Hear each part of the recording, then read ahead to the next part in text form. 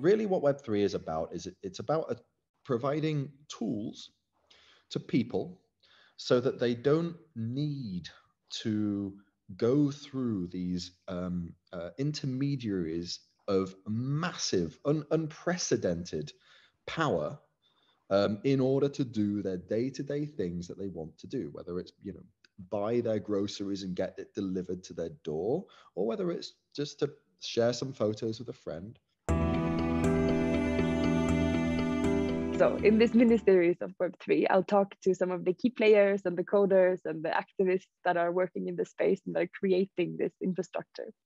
Because Web3, for the first time, provides the possibility and the opportunity for us to have a human-based infrastructure. Because of its decentralized nature, we will automatically become co-creators of the technological infrastructure that we will then live with or under, depending on how. And this is very interesting stuff, but it needs to be done consciously. So by talking to some of these key players, I get to see how they think and how they refer to this responsibility. And the first person I talked to was Dr. Gavin Wood, who is a big player in the space. He co-founded Ethereum in 2014 and then coined the term Web 3.0 also in 2014. He also founded the Web3 Foundation and Polkadot, which is an interoperability blockchain, as well as Kusama, which is the canary network of Polkadot, where they do all the experimentation. He also founded Substrate and Parity technologies. So a big player, and he very much knows what he's talking about. He's referring to our current days as the old days, which I think is an indicator of how savvy he is in this space. So here we talk about why Web3 is and what it is, and to provide this first framework for the continuing conversations. I hope you enjoy the talk. Hi, nice to be here. Thanks for coming. So let's just jump straight in.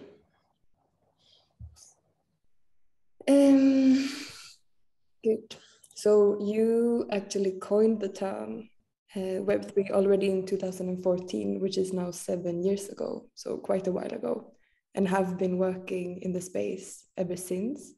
You founded the Web3 Foundation and Parity Technologies, as well as Polkadot and Kusama, and also co-starred Ethereum. So there's a lot of Web3 background with who you are and what you know. So I feel like you are the right person to ask when it comes to what it is.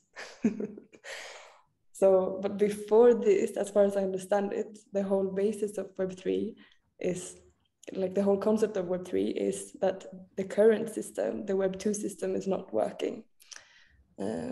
So before we talk about it, can you explain to us why it is not working, or what areas of it is not working? Sure. So Web 2 was very much based around our existing social structures. Indeed, it's based around the social paradigms and the general mentality that we have of building and interoperating and communicating as humans. So, you know, if we take things back 500 years, 1,000 years more, people were pretty bound to their townships or their villages. And this had, you know, very important ramifications. It meant that leaving a township or a village was a very high cost. And therefore, what this meant, because there were relatively few people in a village, what it meant was that your reputation was incredibly important. And it was recorded by each and every member of the village. Everyone would basically have a mental table about everybody else in the village and whether they were of good repute, whether they had maybe done something bad in the past, maybe they'd wronged them, maybe they owed them money, and whatever else. Now, as we moved into a more, you know, initially, you know, more connected nations, more connected worlds, more connected nations, you know, the concept of a city came up where people really couldn't know everybody else in the same city. And obviously, as we globalized even beyond that, these kinds of sort of initial village-like systems where people sort of connect as peers with other people, and they sort of maintain a reputation sort of table in their head, they don't work anymore because there's way too many people. And so we've fallen back on other things. We've fallen back on effectively brands, right? This is what it comes down to: logos, symbolism. So we have things like, you know, we have institutions, right? We have banks, even elements of government. And these do not constitute an individual that is likely to do something, you know, is likely to act in much the same way from day to day, but they constitute groups of individuals, organizations. And our assumption is that if an organization was trustworthy at one point in the past, it will be continued to be trustworthy into the future. Now, this isn't a great way of dealing with the world, it turns out. And this is especially the case when institutions get larger, and therefore the effects of the external world, the ramifications of macroeconomic factors become ever more significant. And we see this with in a lot of ways. You know, in many respects, this kind of this way of thinking about who to do business with, who to transact with, who we are going to, as humans, when we're wandering around in our daily lives, who to actually interact with. It becomes a lot harder. It becomes a lot more what I would call trust bound. Basically, we have to blindly trust in these institutions, in these organizations. We have to trust that basically, because lots of other people are using them, that it's reasonable for us to use them. We also have to trust that because they haven't done anything bad in the past that we know about, that they will continue not to wrong us going into the future. Now, these are not great ways of operating in the world, right? Unfortunately, it's all we have with the social systems that we've set up, with civilization as we knew it, leading into the year 2000. Now, the internet came along in the 90s, and it made these problems with the world. I mean, these are pretty fundamental problems, and we see them actually acting out in things like, for example, the 2008 financial crisis. But these are really dramatically magnified when you add something like the internet into the mix, which moves things from of the order of a city or a nation to global, right? Suddenly we're not dealing with a million or 2 million people, we're dealing with 7 billion people. And we're having to trust things like brands in order to decide who we're going to deal with. What the branding element does, what this sort of trusting of symbolism does, is it results in relatively few, relatively large organizations basically taking the lion's share of the world's interaction, the world's economic and communicative interaction. What this really, if we're sort of getting down to brass tacks, what this actually means is we have massive super lords of the internet forming, like Amazon, like Google, like Twitter, like Facebook.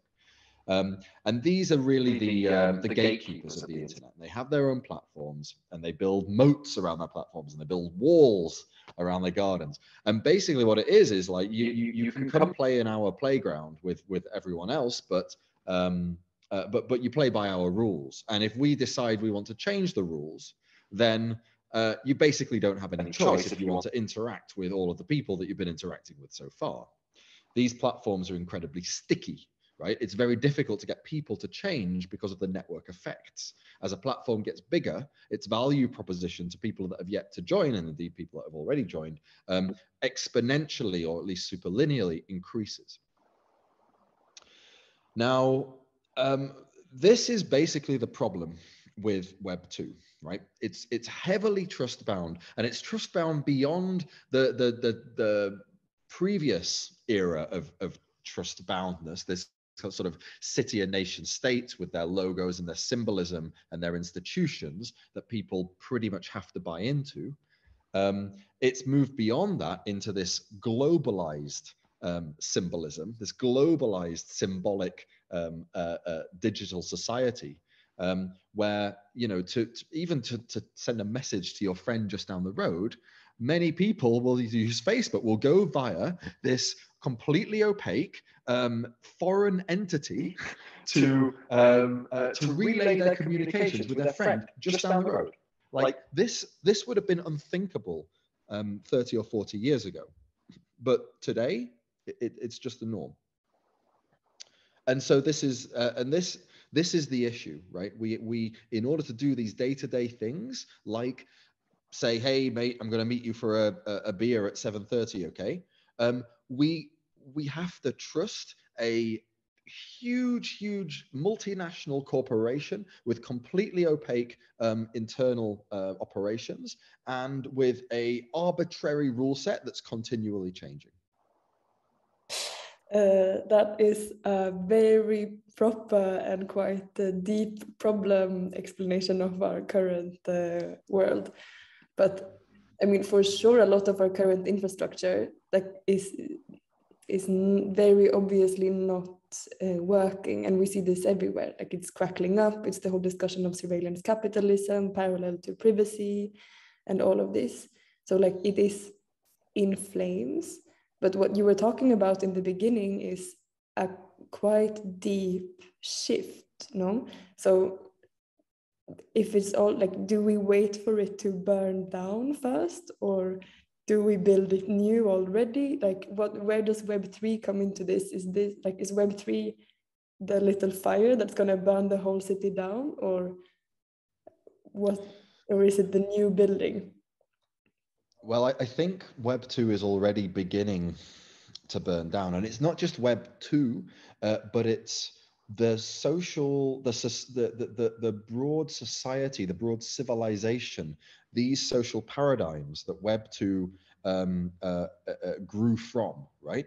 This very trust-bound infrastructure that we've created. Web 2 is exacerbating these problems, but the problems existed beforehand. Society is trust-bound. It has been for a long time, but as it's becoming better connected, it's becoming the problems and the flaws with it are becoming greater in magnitude and more exposed to potential attacks. So this isn't really an option. We don't have the option of sitting around waiting for Web 2 and the social paradigm, the civilization, trust-bound society in general, to burn around us. We need to find alternative approaches to mass-scale human interaction. And that's really where Web 3 comes in. And how does Web3 do this? Like, what is Web3? What technology is? I mean, the base of Web3 is the blockchain technology, no? And that is a completely new architecture. But how does this actually work? I mean, this is a big promise that you are giving. It's a little bit like solving the climate crisis on a plate, you know? It has this element of glory to it. Sure, yeah. I mean, Web3 is not the answer for everything, and I think it would be disingenuous to try to suggest that it is. But it is trying to, really what Web3 is about is it's about providing tools to people so that they don't need to go through these intermediaries of massive, unprecedented power in order to do their day-to-day things that they want to do, whether it's, you know, buy their groceries and get it delivered to their door, or whether it's just to share some photos with a friend, or whether it's to auction off some old furniture that they don't need anymore. Like, this is these are things that we have come to expect from the digital world. And at the moment, the way that we can do them is we go through a massively centralized multinational service provider in order to do it. And we basically trust them with everything. We trust them with all of the knowledge, and we trust that they won't misuse this knowledge. We trust them with all the various information about ourselves, about how we live our lives, what we want to, what our desires are in the case of search engines and you know, large e-commerce sites, and what it is that we're talking about in the case of you know, messengers, communication platforms. And oftentimes, you know, with payment platforms, for example, with our finances, with our hard-earned cash. And this is, yeah, this really isn't so good. And this is what Web3 aims to provide an alternative tool set for, a set of technologies, a set of protocols, formats, in order to allow these massively multi-user global applications to be built, these services to exist, but without any single all-powerful service provider that has access to all of this data and can use it for its own good. And it's a very interesting question how this works, and it's something that, you know, many people have been spending many very clever people have been spending a lot of time trying to sort of innovate and create these kinds of alternatives. But yeah, roughly speaking, a big chunk of Web3 is blockchain technology, which forms a big pillar of this concept of the trustless technology, which, if you want a very quick definition, is basically like how, if I don't know, if I didn't know you, but I wanted to do some sort of deal with you, how could we arrange to do that deal, just the two of us, without bringing in a third party that we both trust, right? So just the two of us. How do we do that deal without trusting each other, without trusting that the other one is definitely going to pay us, or without trusting that the other one is definitely going to give us the service or the goods? How do we do that deal? And up until now, or more or less now, in society, in civilization, we have had to either grow up with that person. So I would have to have shared a village or a town with you and have known you. Or we would have had to appeal to a third party, either a friend that we both trust, or, as in more recent years, some sort of social institution, be it the government, a bank, an insurance broker, a trading firm, some sort of third party wholesaler, whatever it is. We would have to have gone through this third party, this trustworthy third party, this middleman. And these middlemen, these intermediaries, they generally charge quite a lot of money for the service of trust, and that's not so great. So it's also prone, trust in general is prone to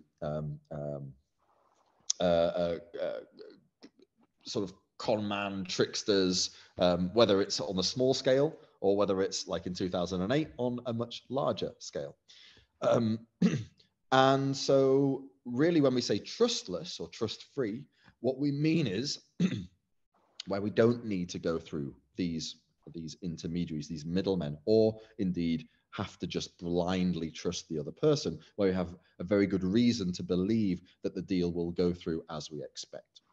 And yeah, blockchain really does provide this, but there are other ways of let's say, reducing or entirely removing trust. For example, sorry, could you repeat? Also technologically? Indeed, also technologically. One of them is would be to use encryption.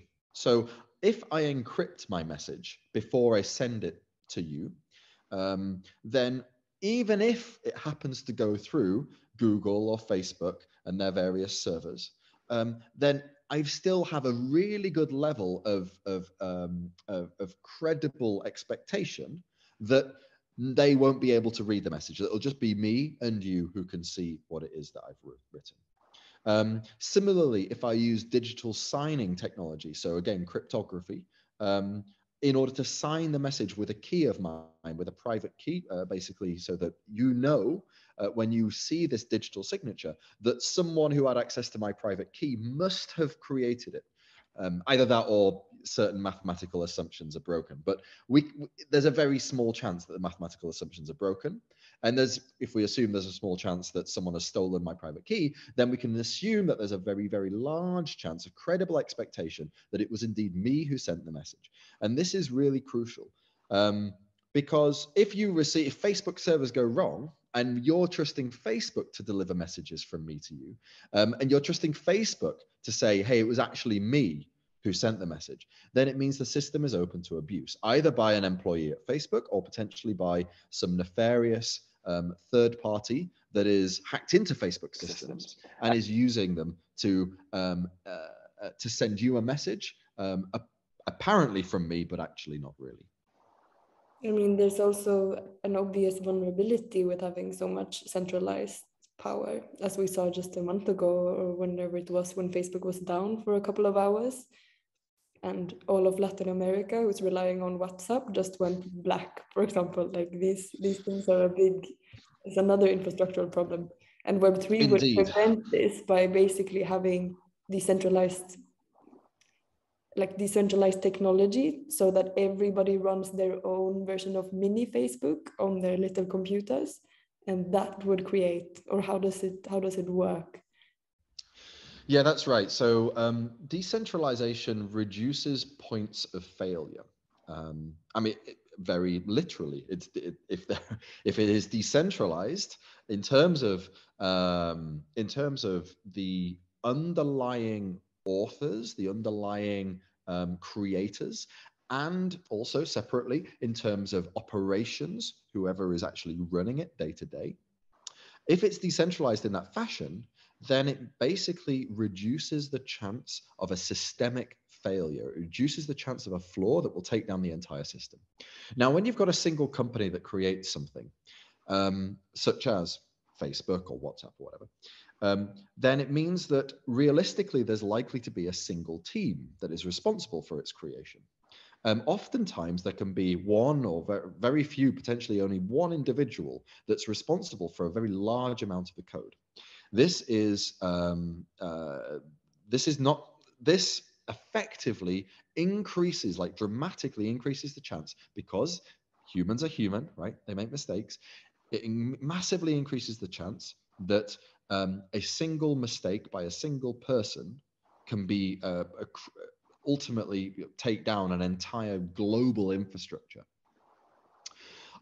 On the other hand, we have operations. If a single company is behind the operations of some particular service, as is the case with Google, with Facebook, with WhatsApp, right, with Twitter, with Amazon, then again, a mistake by a single person who is presumably contracted to keep the servers up, or a mistake in the various processes that the company uses to ensure that things are rolled out correctly, that things are upgraded correctly.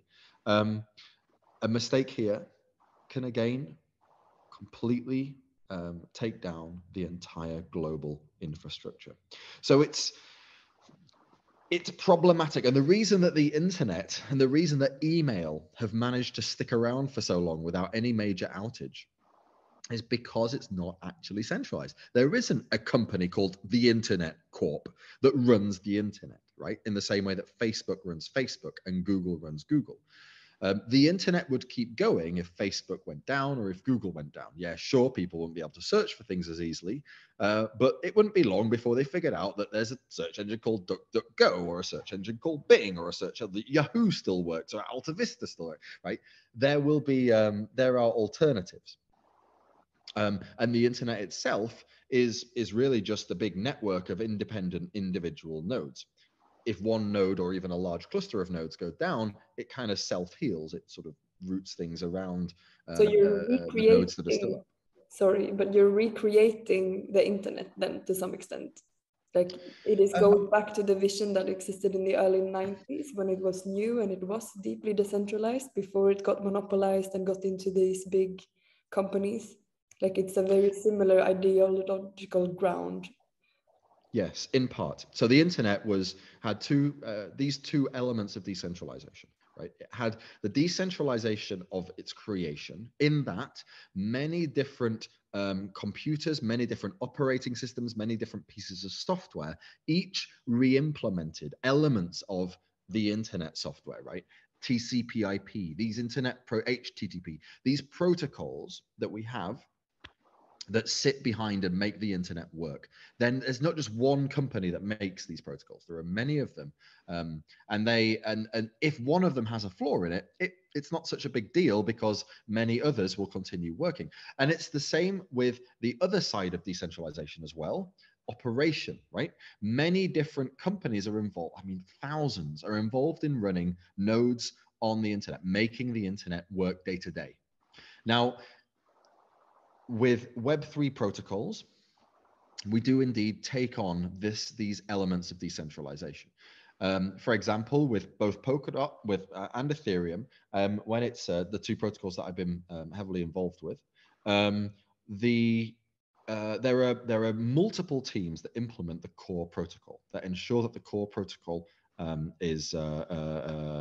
be run, right?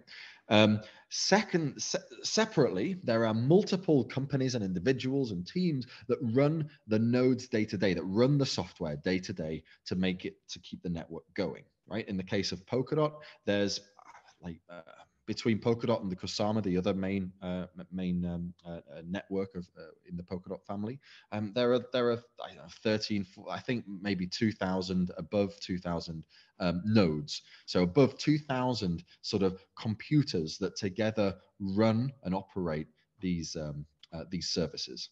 With Ethereum, I don't know how many it is, but I think it's certainly in the dozens, if not hundreds, that are actively running, by which I mean retaining the network and moving it along, advancing it, processing transactions.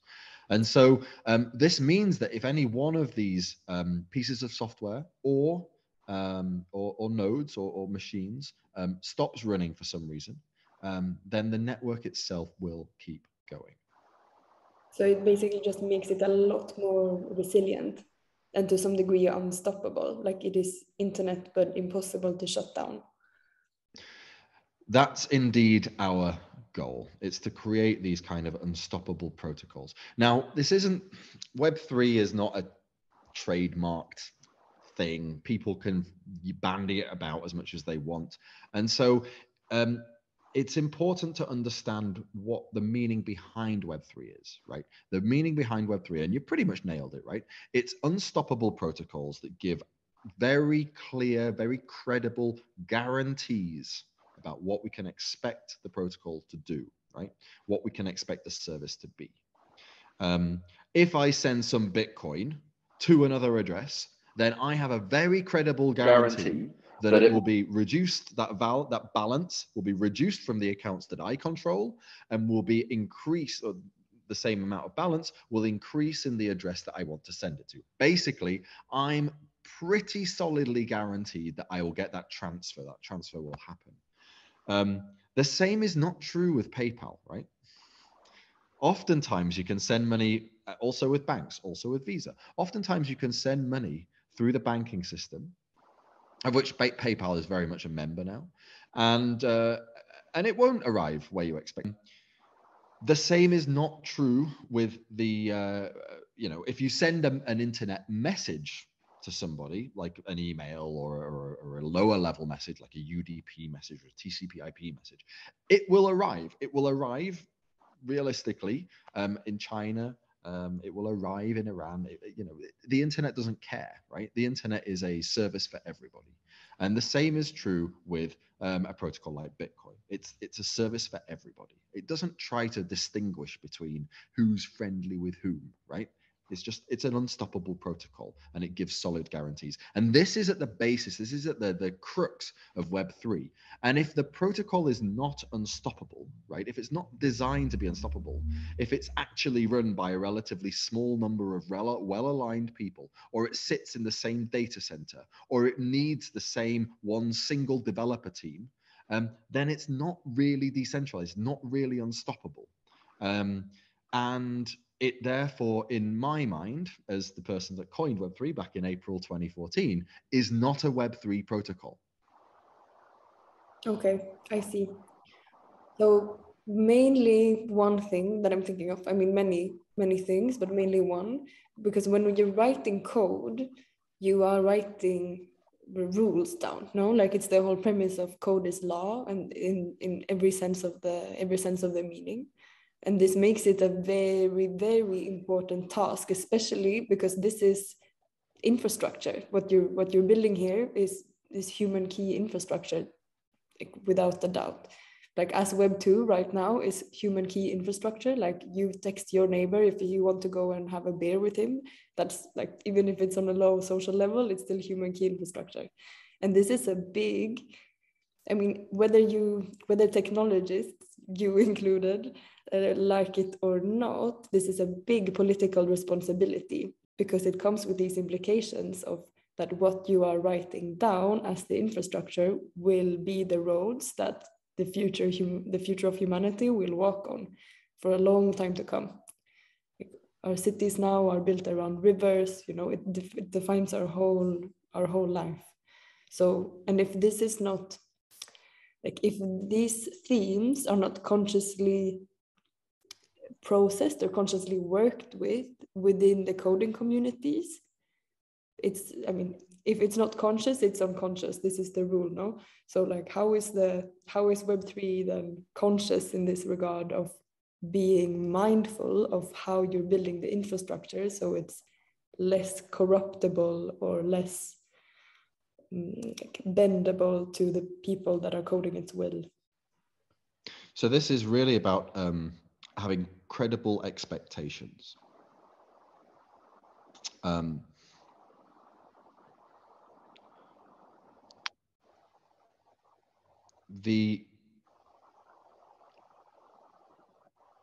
We have to think about how one's expectations can be thwarted by the tools that one uses, by the services that one uses.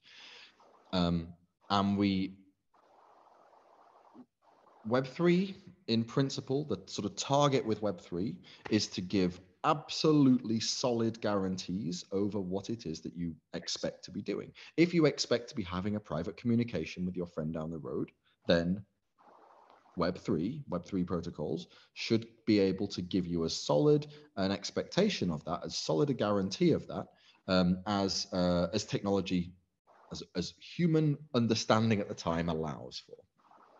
And it will never be perfect. Nothing is ever perfect, but it can be it can be pretty good, right? It can be a lot better than the services that we use at the moment, which revolve around complete and utter trust, blind faith that Facebook isn't scanning all of your messages, right? That there isn't an employee at Facebook that just wants to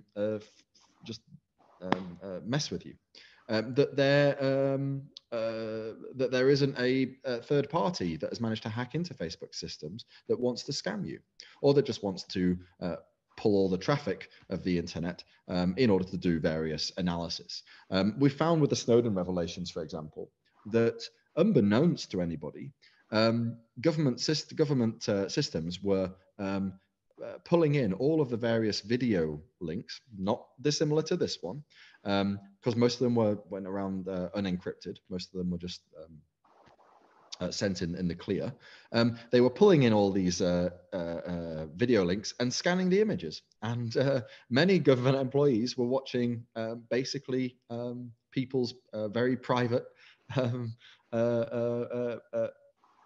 vid sexting. I don't know what you call it, like sex videos.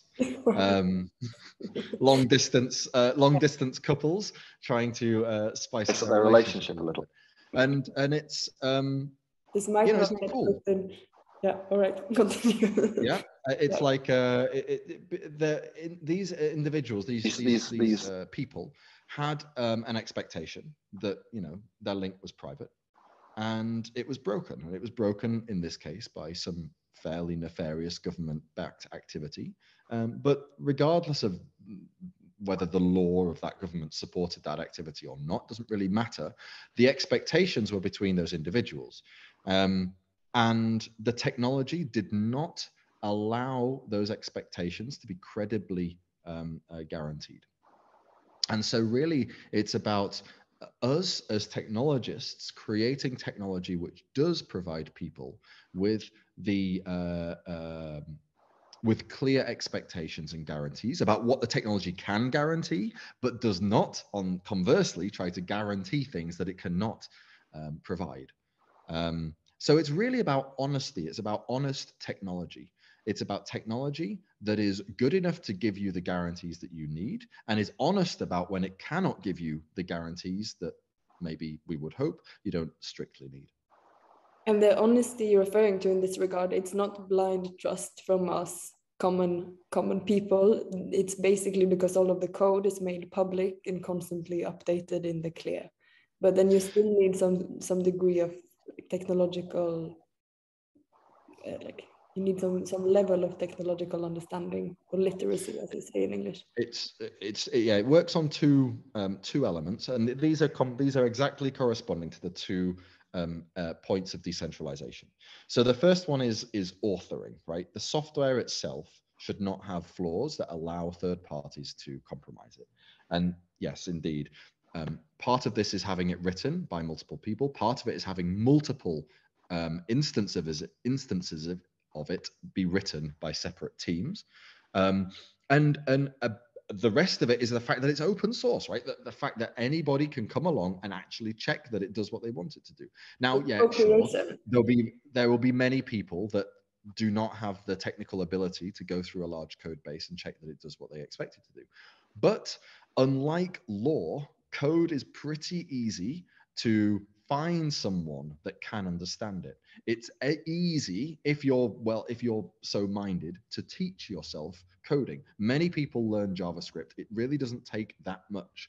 Now, these systems are complex, and it would be unreasonable to say literally anybody could do it. But realistically, everyone in the world likely has someone in their friendship circle that they could reasonably trust to go into the code and at least have a bit of a check, or at least know someone that has that ability. And this is simply not the case with what we have at the moment with Web 2, right? There is no way I can look at Facebook's code and see that it and give it a check. I can't even hire someone to look at Facebook's code and give it a check, right? Doesn't exist, impossible. Now, the other point of decentralization is operational decentralization, right? Now, this comes down to allowing low barriers to entry. So anybody can run, for example, if we call it Polkadot, call them validator nodes. These are nodes that run the network. They advance the network. They process transactions. And they check all of the other nodes are processing transactions correctly. Now, it's important that anybody can run one of these validator nodes, right? Anybody can go through the entirety of the transaction history and check every single transaction. And they can do it on standard hardware. They don't need expensive custom hardware to do that. They don't need to get someone's permission to find the history of all the transactions and check them. No, they can do it themselves on their own computer without asking any permission to see this history, this data. And that's another crucial element of Web3 is this operational transparency and decentralization. And again, you cannot do that with Web2 style protocols like Facebook, like WhatsApp, like Twitter, right? You can't get operational transparency. You can't go to Twitter's offices and run your own node and check that Twitter did its stuff. You can't go to Facebook's offices and check that everyone who sent you a message, that their message was actually relayed to you. You can't do that. Facebook won't let you, right? But this is such a deep. Sorry. I mean, this is such a deep shift of how one views the world. Like these are very, very, very deep myths of our society. I mean, it's everybody has their secret recipe that they do not share with anyone. Like, have Coca-Cola even made their recipes public? I mean, it's such a common concept of reality to have these core parts of privacy that is the value that you provide to the people. But I think what makes Web3 so difficult to understand, or the concept of it for most people, is that it's a very deep shift of how we live our lives in relation to each other and how we interact with the services that we have around us. Because then it's us becoming co-creators of everything that we are using on a day-to-day basis in the digital realm to some extent, which is, or am I getting it wrong? It's right, no? Partly, but there is a bit of a miscomprehension here. Privacy is what we do not have with Web 2. Now, so privacy. You of course will be thinking, well, hold on.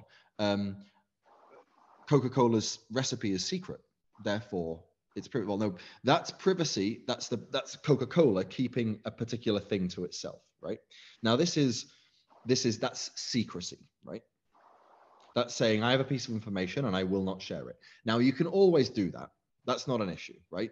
That's in Web 2, that's in Web 3, that's in throughout history.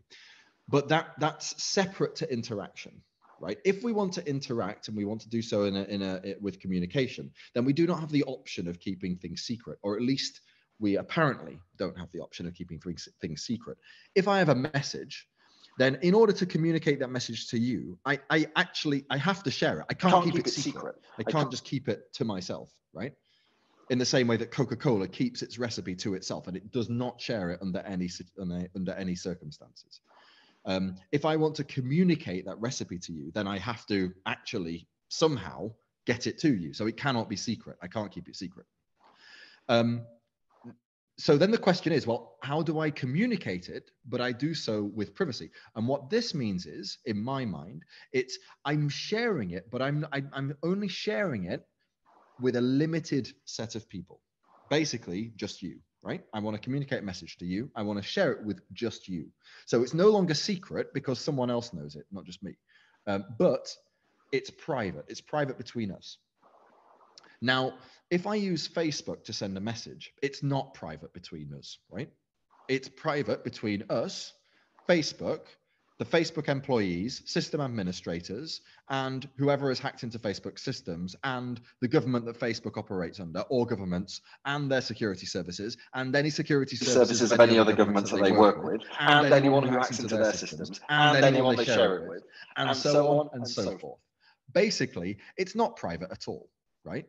It goes to a huge amount of other people, not just us. Now, what Web3 says is, okay, you've got your secrets, fine. Now, if you want to set up a private conversation with somebody, then actually we want to give you the tools so that there aren't any third parties involved, so that Facebook can't see it, right? So that Facebook employees that want to, I don't know, track you and I don't know, for whatever reason, listen in. And you think, oh, well, this is crazy. No one want to do that. This has actually happened, right? There are various instances in the news of this happening. And if you're a politician, if you're a high-ranking executive, this is if you're an activist, this happens all the time, right? There are companies out there. I think. I can't remember. The name's gone. But there are companies out there. One was in the news quite recently, providing services so that you can track activists, so that you can track political opponent. Pegasus, precisely. So that you can track these various individuals and organizations that you want to keep tabs on. Right. Now, the point with Web3 is to give those guarantees so that companies like Pegasus either can't exist, or that it's much, much more expensive for them to do what it is that they are trying to do. And not that I particularly like the idea that, some elements of the world with enough money can spy where others can't, but the reality is that money buys services, money buys brute force power. If you have enough money, you can, in principle, crack someone's secret key. You can crack certain elements of cryptography. It's just the reality of the world. But what we need to do is raise that bar as high as possible, or agree that it should be set at 0 and everybody can read everything within a particular set of communications. Like in Sweden, Like in Sweden, where everyone agrees, hey, actually, all of my personal information should be able to be read by the whole world. That, look, if that's what you as a society agree, fine. And Bitcoin does the same thing, right? Bitcoin says, right, well, look, the world can read everybody's transaction history. Fine, whatever, it does it. Zcash, separate to Bitcoin, says quite the opposite. It says, right, nobody should be able to read any transaction history. It should all be super encrypted. Whatever way you go, it's fine, but those guarantees should be clear, and you shouldn't be making like your technology should not be making guarantees about things that it cannot guarantee. Fair enough. So I want to bring it back a bit to have you define, like really redefine, boil it down. What is Web3? Like, give me an elevator version. All right. So Web3, there's a few sort of elevator versions. One of them is less trust, more truth. So this is basically going down to saying, okay, practical systems cannot work without some degree of trust, but we want to reduce it as much as possible and increase the amount of truth, increase the amount of the world that we know, or that machines that are acting on our behalf and no one else's know, right? So we're no longer trusting service providers. We're increasingly doing the service for ourselves. Okay, so that's one element. Another element is services without the service providers, or services without servers. Right? Now, think about this a bit. How can you have a service without a server? Well, the idea is that there are peer-to-peer, there are nodes, right? And the nodes, you don't trust the nodes in the same way you trust the service provider, in the same way you trust Facebook, right? To tell you what's going on. The nodes sort of each collaborate with each other without trusting each other in order to figure out what's going on and advance the network, sort of get things going. A little bit like how human society works, right? We don't, human society in a village, not human society now. So human society in a village, you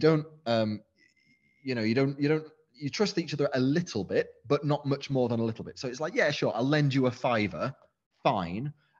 You see if the person pays you back. If they don't pay you back, well, that wasn't so good. You trusted them a little bit. You only lost a $5, so it's not a big deal. There's only 100 people in the village. At most, taking this kind of strategy, you're only going to lose £500. And realistically, most people will be trustworthy. And so you can expect to get most of that back. But it will be a good way of finding which elements you cannot trust. And these kinds of strategies, that they use a little bit of trust, but they aim to find a lot of truth, are ways that we can work out how to have services without individual servers, without having to go to these service providers. So that's two. Did you say you had 3 different elevator pitches? One is less trust, more truth. Services without service. If you had to draw a third one out.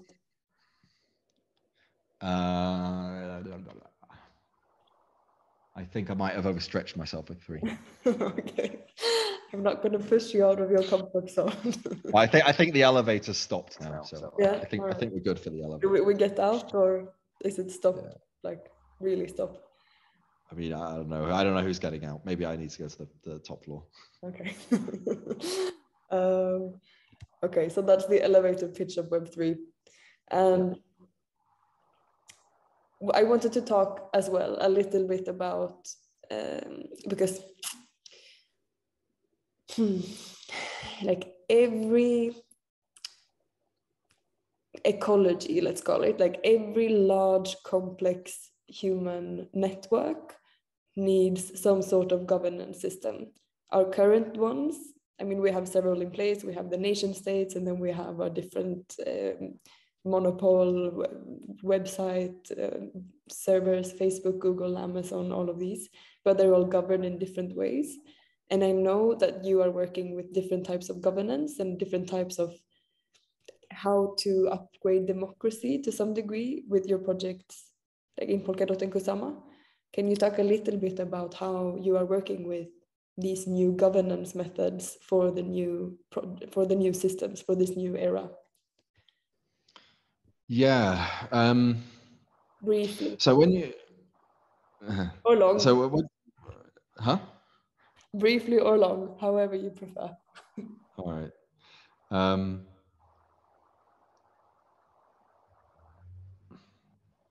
So governance is ultimately comes down to it's a process, right? There are rules associated with the process. If we look at nation states governance, the rules are pretty sophisticated. I mean, not that sophisticated, but pretty sophisticated. You have elections. You generally vote for a representative. Potentially, you vote for a representative party, and they then put the representative in place.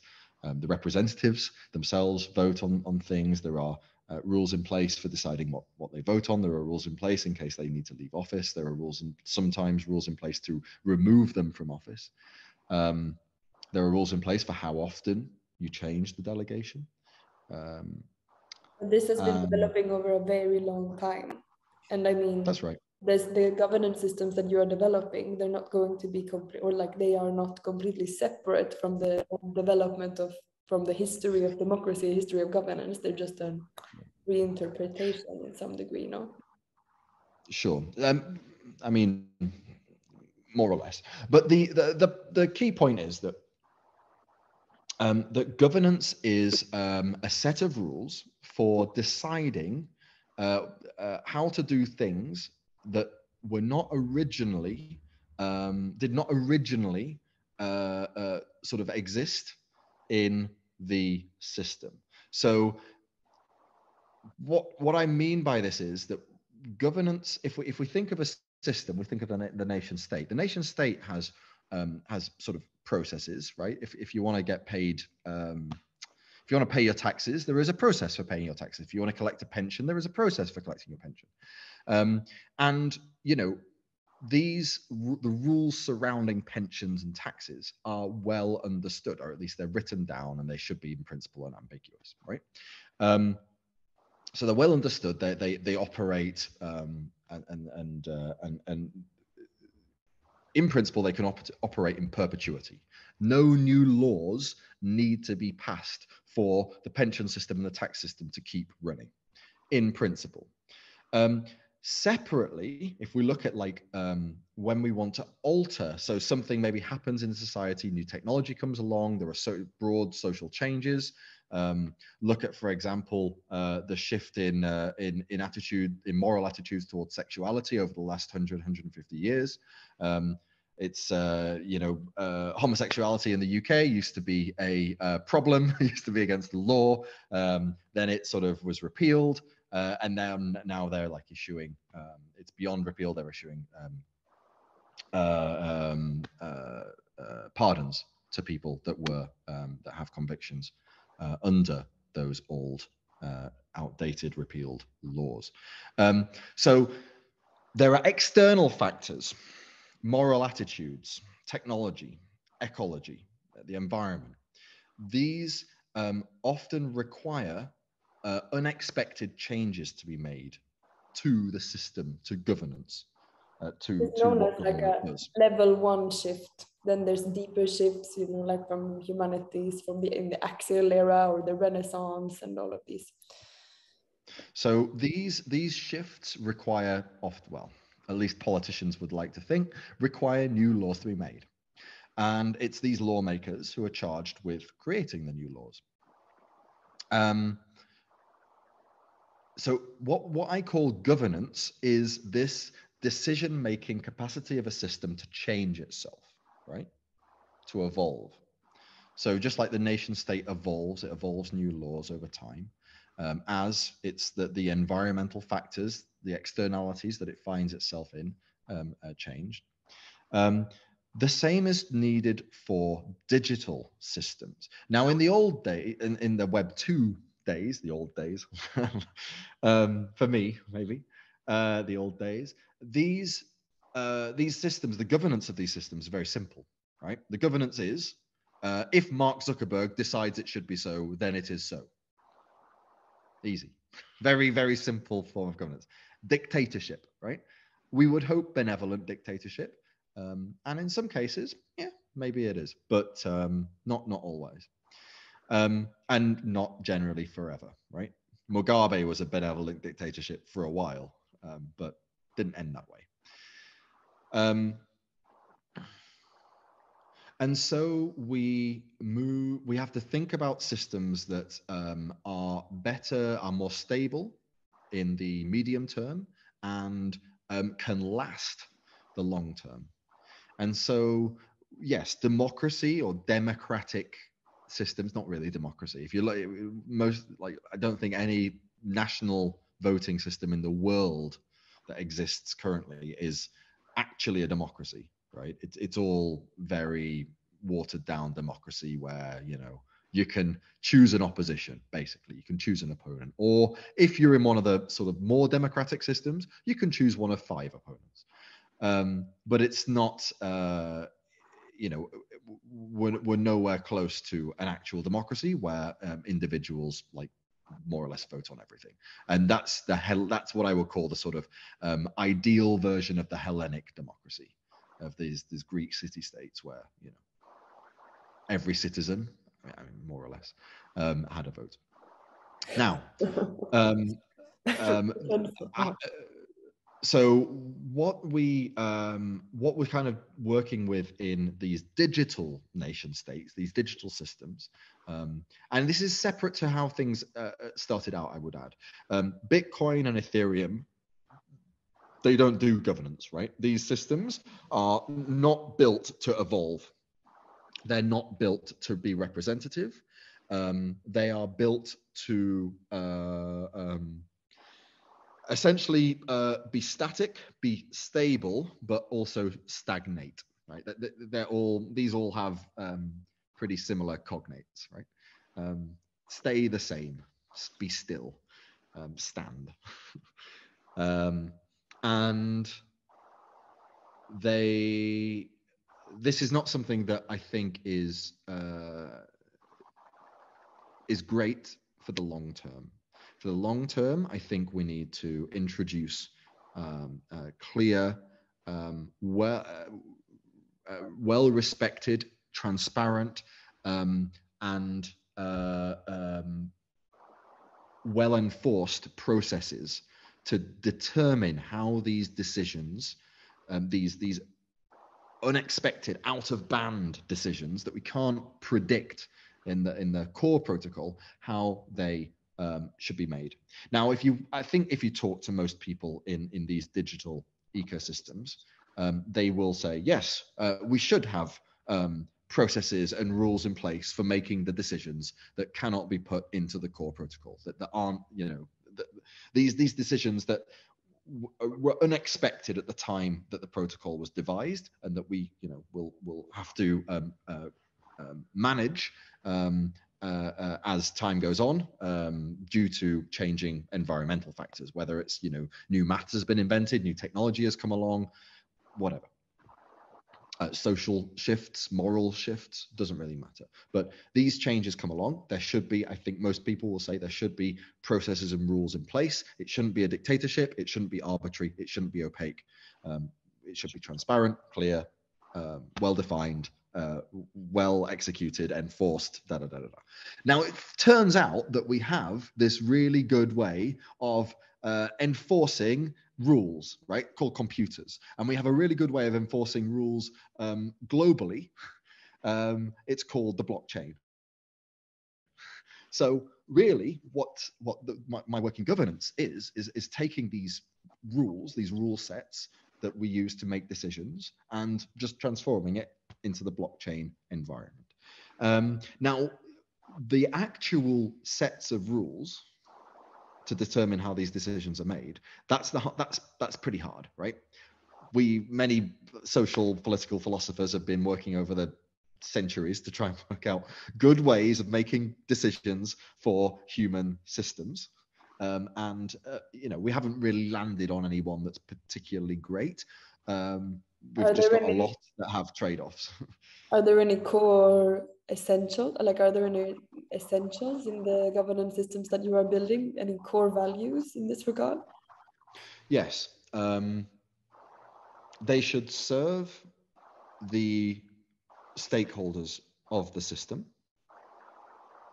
So in our terms, in the world's current terms, these are the citizens? Let's say, yeah. They should bring success to the system, which in many respects is the same thing as serving the stakeholders. So we can think economically speaking, it's more or less the same as serving the stakeholders. And it should be stable. Stability is also important. So it shouldn't risk the health and wealth of the system simply in order to increase the success of the system if that risk is substantial. It should, the system should be stable, but should, generally speaking, be on an upward long-term trajectory. So it should, we want a successful, albeit stable system.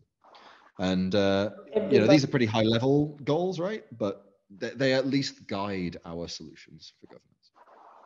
So a classic utopian city project to some degree, but actually backed up by technology that provide a base for these decision-making processes and elections. Yeah. What I would say though, is there is one like high-level goal which is not present, and it's typically present. It's typically assumed that it should be present, and that's representation. Representation is not a high-level goal.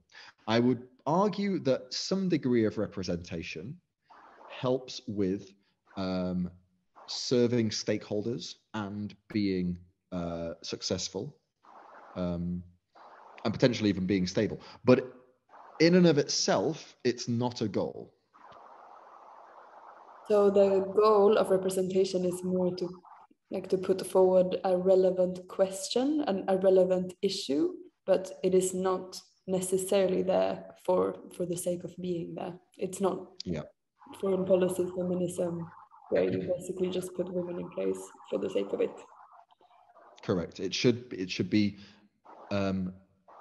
it's a tool to facilitate stability and a tool to facilitate and maximize success, but it should be used as much as it can be for those goals, but no more.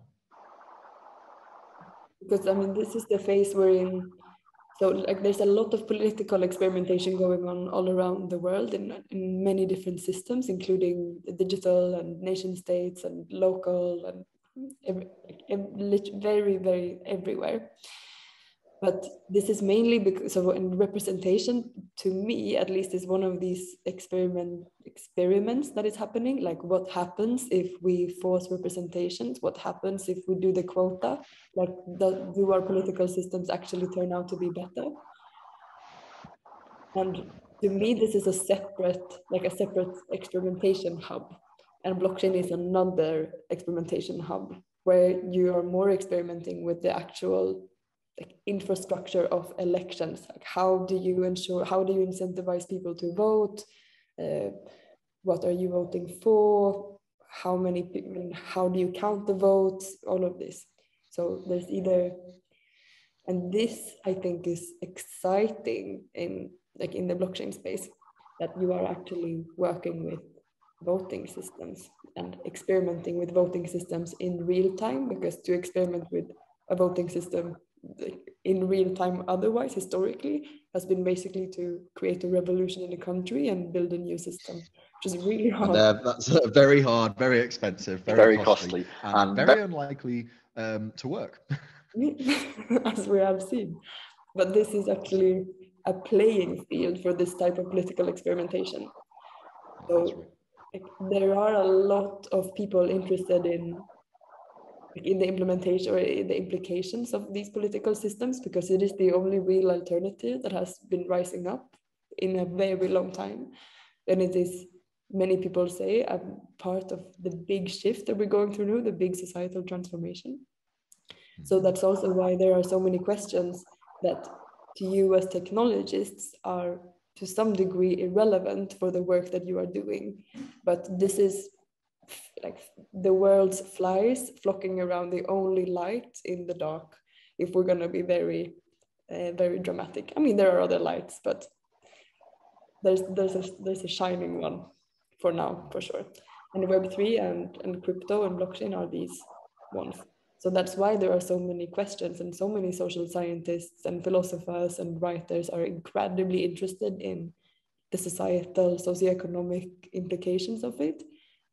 And unfortunately, I mean, it's fun to experiment, but unfortunately, you also have to take these questions into consideration.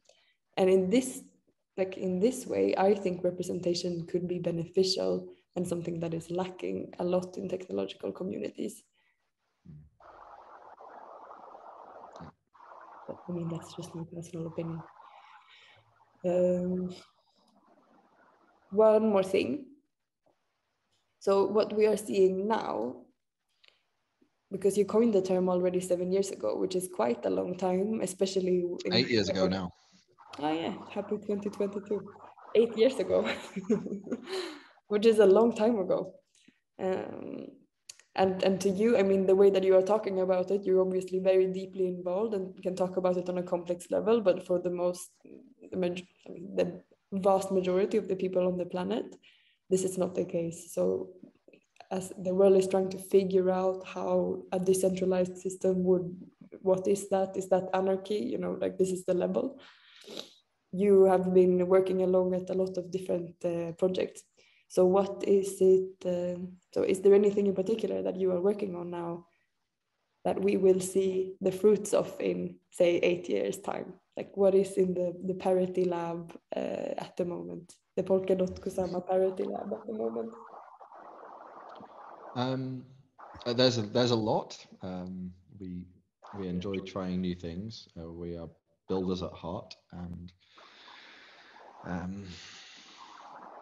we have a lot of ideas.